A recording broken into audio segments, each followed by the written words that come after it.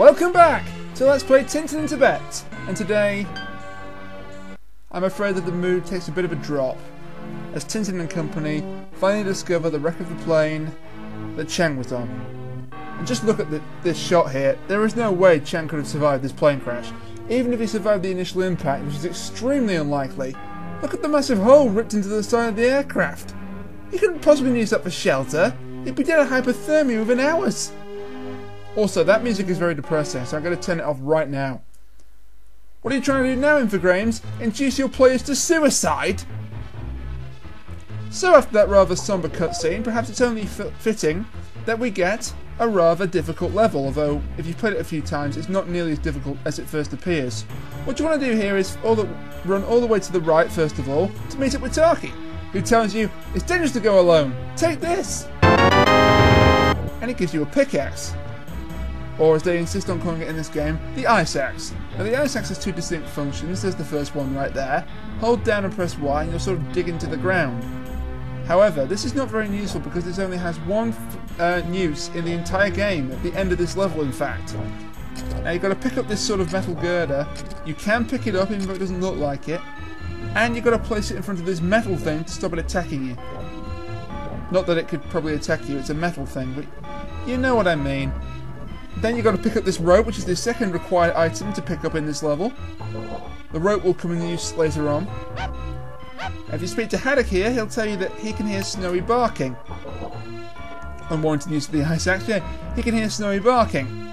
Which is probably because Tintin refused to feed him after the whole Yarksy incident, you know, nearly drowning in the river. Here's the second use of the ice axe. If you go to these holes in the ice, I suppose is how you describe them, Tintin will dig in with the axe. When he digs in with the axe, that's your cue to hold up and press Y, and Tintin will haul himself up the ice. Now if we approach this rather phallic looking rock, Tintin will drop the rope, assuming of course you've got it. Now tip with this rope, jump towards the edge of it, okay? If you jump towards the top of it, well when I said the edge I mean the bottom. If you jump towards the top of it, you will probably fall through it. Not that it kills you or anything, it's just that you'll have to make the jump again. And you are on a time limit here. It's not as strict as some levels that we've seen before. In fact, we're nearly at the end right here.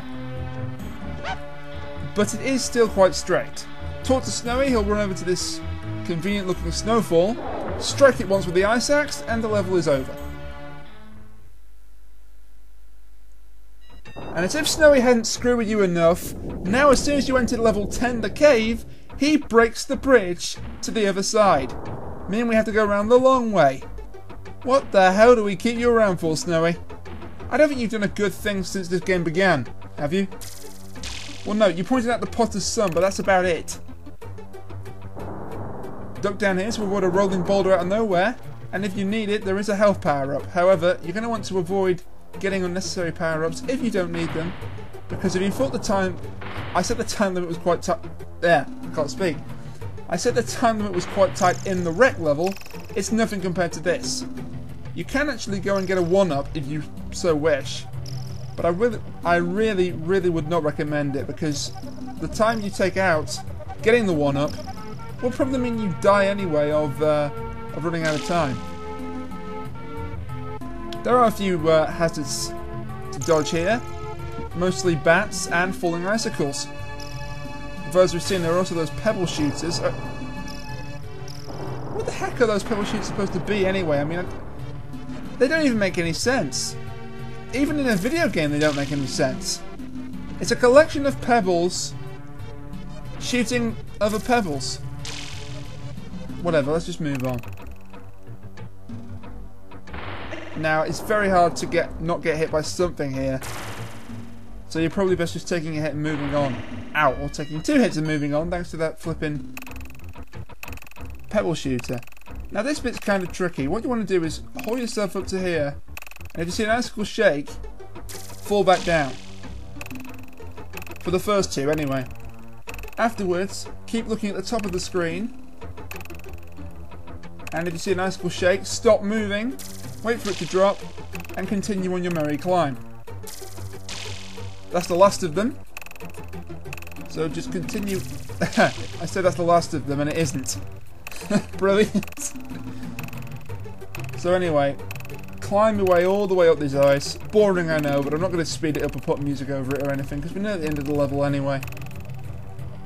And this is going to be a short video because the next level is going to take an entire 10 minutes to complete. Or nearly 10 minutes to complete. So this is your lot.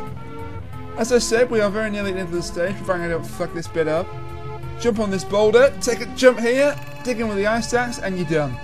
Walk up to here. Snowy will use his nose to push a rock over. That Snowy does not know his own strength. Walk up to Snowy again. There'll be a little bit of story, and that's the end of the stage. And now we get yet more cutscene! Yay! And Tintin is still trying to convince himself Chang is not dead. He could not possibly have survived the accident. I'm with you, Tarky. He's dead. And Captain Haddock, for oh the irony, proves to be the voice of reason here, telling Tintin to turn back. And it looks like Tintin is going to comply. Tomorrow we'll set off back. And that's where we're going to leave it for this part of Let's Play Tintin in Tibet. I've been Reniac. Thank you for watching. Join me next time when it's time for perhaps the most difficult level of the game, bar none. Certainly the most frustrating level of the game, bar none.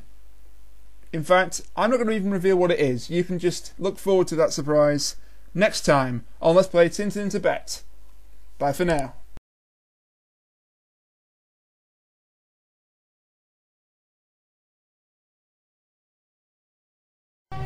So in case you're wondering, that free 1-up I mentioned is up here somewhere, but it's kind of tricky to get if you don't know what you're doing with it. What you're going to do is climb up here, slide down here, avoid the rolling boulder, which is really only there to serve as a way for you to get back up. Slide down here and you'll see this platform. But first, go all the way to the left here to avoid the ball. Then you've got to stand on this stone, slide it down, jump to it, and there's your free 1-up. However, in this stage it's not as useful as it would be in other stages because, as I said, strict time limit, you'll probably lose a life getting to the exit now. And secondly, it turns out you can have a maximum of 5 lives. So yeah, that's just a little thing that if you want to get the life, I thought I'd show you how to get it, but I wouldn't recommend it. See you all next time.